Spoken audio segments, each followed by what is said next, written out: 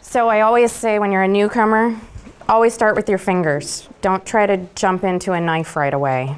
Because often your newcomers, or when you're new to stripping, you want to get the knife because you think it's easier, and then you end up with not the result that you're looking for. Because often when we're just starting with the knife, you have to be careful you don't cut the hair.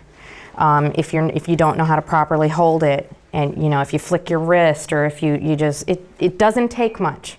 Especially if you have a new knife. I always encourage people, try to find an old used one, or have somebody give you an old knife that they don't use anymore, because they're not as sharp. You don't want a sharp knife because that's not why you're using it. It's just supposed to aid you in pulling the hair, not actually, you're not cutting it. You're not, because then you might as well start over.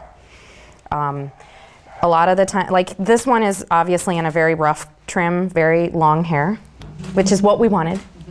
But I'm lifting it up right now so that I can see the long, you'll see the long hairs, and you're looking to see if there's any undercoat, because this is a breed, they're supposed to have a wiry top coat with a dense, thick undercoat.